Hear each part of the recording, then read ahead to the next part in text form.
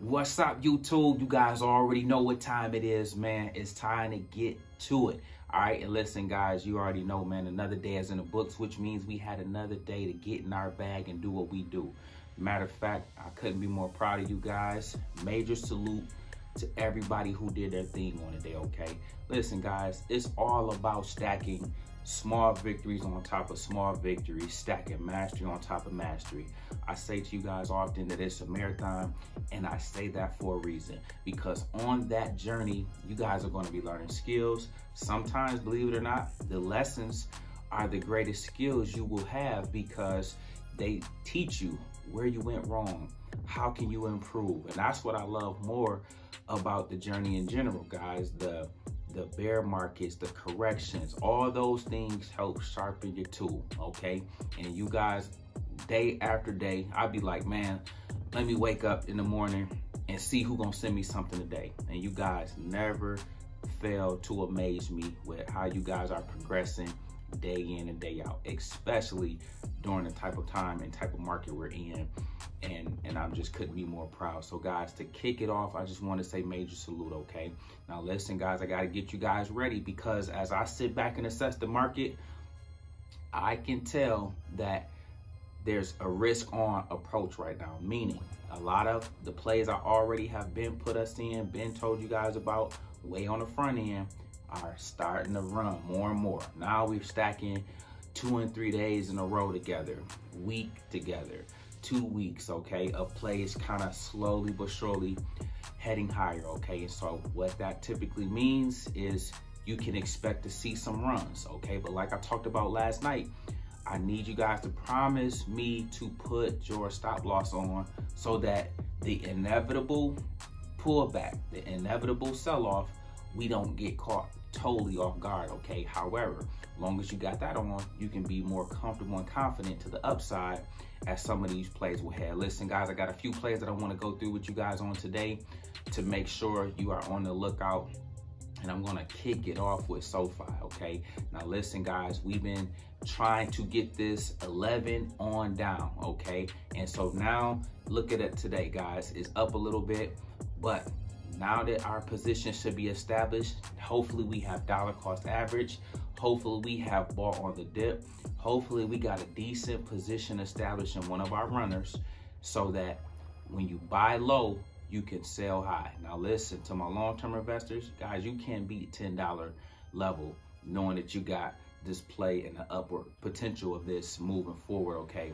But for my traders, for those of you that want to make a little bit of money in the shorter term, okay? Now I encourage you guys to do both. Have a two-pronged approach like me. I have the stock and I have the options, okay? So I let the stocks ride, but then I'm always selling the options when they hit our price target. Speaking of price target, guys, listen, man, I want you guys, especially if you got in at the $10 and $11 level, I want you to keep an eye out for that $13 to $14 level, and I'll let you guys know if it can get to 15. But be ready to lock in profits and then rinse and repeat that process, because you're going to get ample bites at the apple to be able to just keep making money off the same level, okay? $10, $8 to $9 to $15, or I should say $13. But if we get the right kind of momentum, it can go to 14, 50, potentially touch 15 and then come back down, okay? Keep an eye out for that. SoFi shouldn't be new to you guys. You already know. Been talking about this play, been telling us the levels to be building it out at, and we love it even more when we can get it at lower prices, okay? The next one, guys, is Palantir, okay? Ticker symbol PLTR. Look at the day it had today, and just look in general of our high growth plays, our high risk plays. Again, they've been bubbling up slowly but surely, more quietly, but nevertheless, it's been happening. And so I wanted to bring it to your attention just to make sure that you are aware, that you're paying attention, and that you have an exit strategy for this. Now, listen, guys, this year, I'll be honest, you guys know, I always can tell you the play will double. This year, the market is so different because of what happened in 2020, okay? What happened with GameStop. So the market is more corrupted and even more manipulated. I can't always get you guys to a double up, not in the stock. Definitely in the options like clockwork. That's easy money, okay?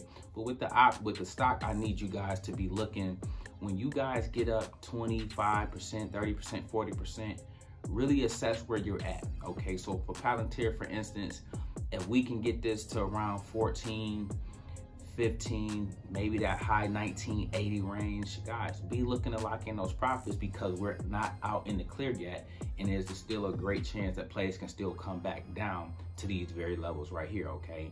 And then last but not least, guys, is DraftKings. Ticker symbol DKNG. You guys know this is our online gaming play. We like this play, and it has huge upside. But like I spoke to about Palantir, and what I said is also true for SoFi. Although this is a $70 play, when it gets to running, it won't go to 70 anytime soon. However, it can very well go up another 5 to 10% from here. And so I want you guys to make sure that you have those levels in mind, and that you're looking to take profit, but also know that it's going to come back down. That's a chance for you to rebuy and then ride it back up, okay? That's just on my short-term swing trade type of deal, okay? Make sure you guys play it like that. And listen, guys, continue to do your thing with options, okay? But remember this, I often say, especially if you guys are on the coaching calls with me, your entry is one of the most important facets of how to dominate options, okay? Although I'm giving out guidance in the Discord, although I'm giving out guidance each and every day in these videos, guys, it's important. Always allow a dip to happen before you jump in. One thing about allowing a dip to occur is you're ensuring that you're getting a much better price than if you just buy at the first random price you see, okay? Learn to have a little support from the chart on that journey too, to help you see whether it's on a 1 minute, the 2 minute, the 5 minute, the 15 minute, when the play is going down, so that you can assess your dips, or get in the habit of looking at the open, the low of the day, the high of the day. Know those ranges so that you guys can better know, okay, this is the level in which the stock is trading in. If you can't get the low, at least try to get somewhere in the middle, okay? That will serve you very, very well when you're trying to get in your options, especially if you're trying to buy a call. And of course, guys, on the flip side of that, when you're buying a put, please take advantage of stocks knowing that they can't run forever. When something takes off to the moon, when something is rocketing up, every stock will cool off, okay? Take advantage of that when it hits a certain level, and be willing to ride it down. It's the easiest money you guys can come about, long as you learn and master what you're doing, okay? I won't harp on that, won't belabor the point, but listen, guys, we make videos like this every day, so if you like this one, make sure you check out the next one. Remember, most people see the end result, very few consider the journey. Do me a favor, don't forget to like and subscribe to the channel. Make sure you guys grab some free stock using my link below, and I'll see you all in the next one. Peace.